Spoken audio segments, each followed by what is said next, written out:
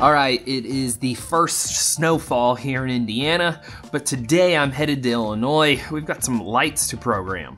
The full-time technical director at this church is a very smart dude who actually runs his own business now, and he doesn't have time to come in and deal with lighting. So that's where I come in. He's brought me in to try and wrangle all of these lights and program this 4-universe Chamsys. Chamsys? This is a really nice room to work in for lighting. I don't love being over here in the corner, so we're only going to do colors here in the corner. All of the fixtures in this rig are a U-King product.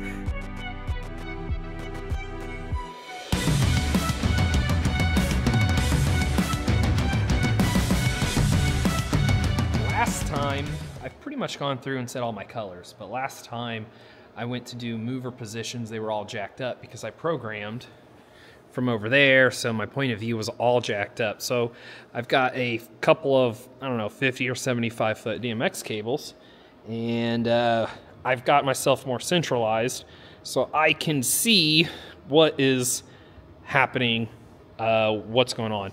Like now I can tell with my hazer on that I have a light literally shining into his piano, so we can't do that.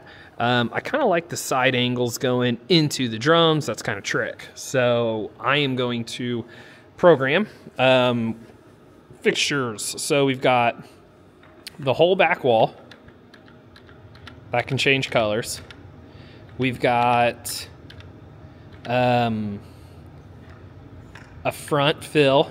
We've got like a band fill right here. And then we've got these pars, and we've got some like small front movers, but we will take a look.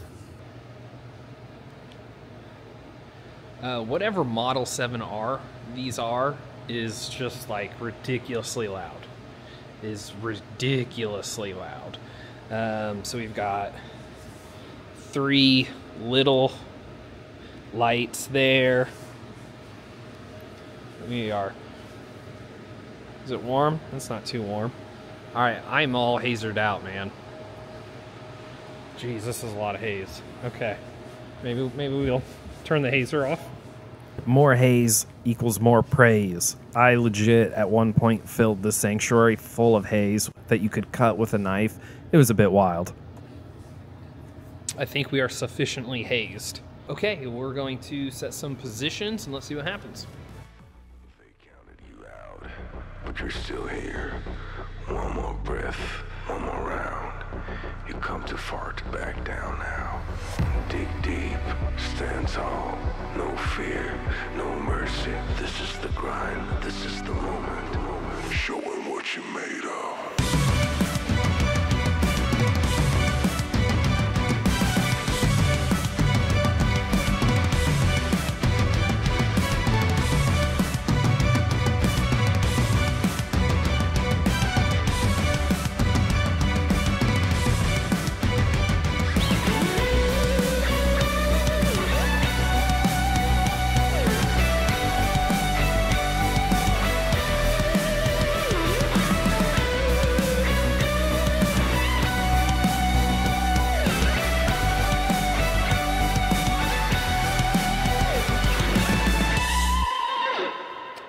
All right, I'm getting somewhere.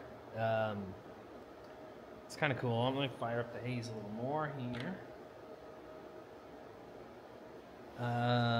But yeah, we got to do probably some gobo work here. But colors are coming together well. Still working on positions. Because I got a lot of lights. I got a lot of lights in a little area.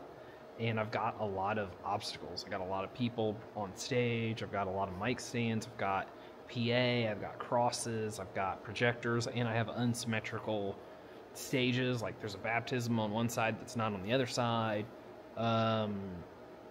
Yeah, just a lot of different things going on. And it makes it interesting. This is a big light rig for a church of this size. I mean, you see these beams moving around. The room sounds great because they've done some treatment. The PA is a JBL 06 PA that fills this room. 4 subs. It's a great technical setup for a church of its size. Concerts in this room are going to be awesome. The rig has 6 different fixtures in it. And with 6 different fixtures, that can get a little weird to manage. So, yeah, it's a little wonky, but it's cool. Eventually, I was able to get some gobos in and get those in focus. Also inserting a prism, really widened the 7Rs up, added some texture to the stage. Overall, things are just getting better and better here. We have an issue with one of our lights, and we tried to figure it out, but I ended up giving it another lighting address, and everything kind of resolved itself there. So, we're ready to go for a show.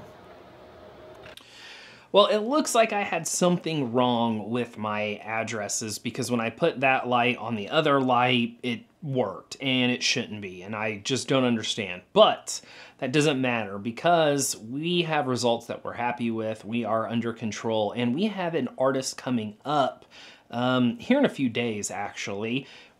Pretty big artist, and I think I'll be back to to run lights for that show. So I look forward to doing that show and documenting as much as I can.